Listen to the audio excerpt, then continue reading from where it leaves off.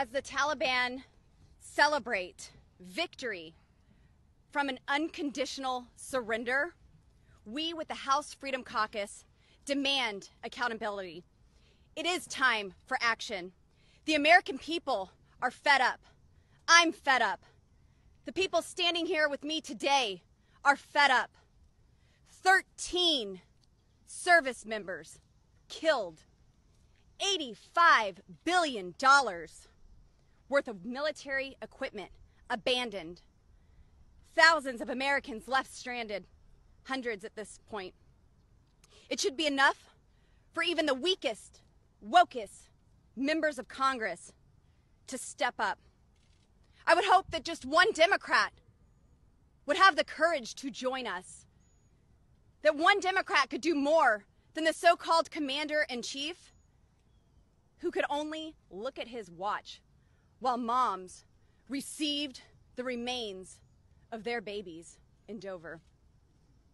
Yesterday, terrorists killed someone, strung a person up by our very own Black Hawk helicopter, and flew him around for all the world to see. Even Tony Montana would be ashamed, embarrassed, and disgusted at what's happening right now. The truly oppressed, the Christians, the women, the children, the ones who dared to believe in freedom, they won't be rewarded for taking a knee. They'll be raped, they'll be slaughtered, all by savages using America's military equipment. After 20 years of war, Joe Biden, or whoever's telling him what to do nowadays, made the Taliban stronger than ever. Make no mistake, members of the House Freedom Caucus are not standing here today because Nancy Pelosi called for an emergency session of Congress. No, we're standing here because Nancy Pelosi, Joe Biden, and Kamala Harris, and every person they've put in a position of leadership failed our brave men and women. They failed our brave men and women of the United States military, and they failed the American people. Think about it. Speaker Pelosi called us back into session to begin the process of spending trillions and trillions of dollars. We damn sure can be called back into Congress for this. This weekend, I promised every citizen I represent that I would do everything in my power as a United States Congresswoman to get rid of Joe Biden. Kamala Harris and Nancy Pelosi can follow him out the freaking door.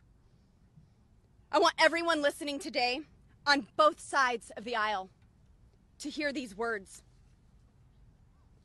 We were sent to Washington to represent the American people, not to watch our country give away billions of military equipment to known terrorists, not to sit idly by waiting for the next election, and certainly not to put up with an inept, weak, and incapable regime that puts everyone but American citizens first. From day one, this regime, so-called administration, has been all about America last policies, and every day they prove that more and more.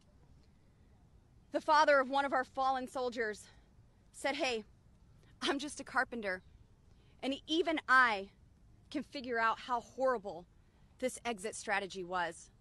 We all know that we needed to leave Afghanistan, and we all see how failed this mission was." He's right, and you know it. His son did not deserve to die.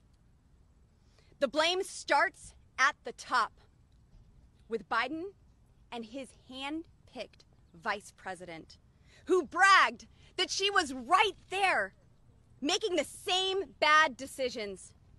And if not for her own dereliction of duty, she should be impeached for not demanding we invoke the 25th Amendment. It is time for action.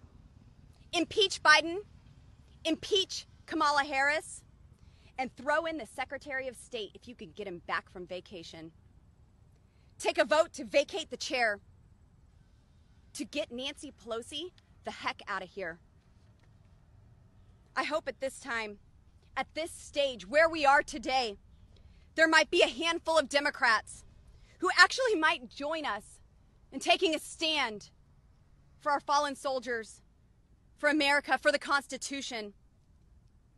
And if there are any Republicans who have any doubt, know that you will be facing your own primaries.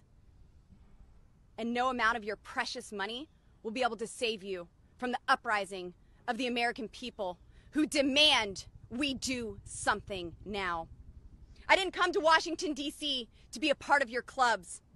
I came here to make sure my boys never lived in a socialist nation.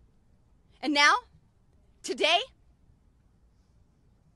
I'd have to second guess who would actually lead them if they took a stand to serve and join our military. Woke doesn't work.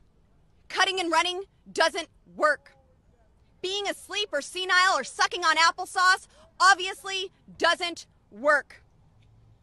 We need leadership. We need action. And I plan to do whatever I can to deliver on both of these. Thank you very much. Goebert. Louis Goebert, Texas.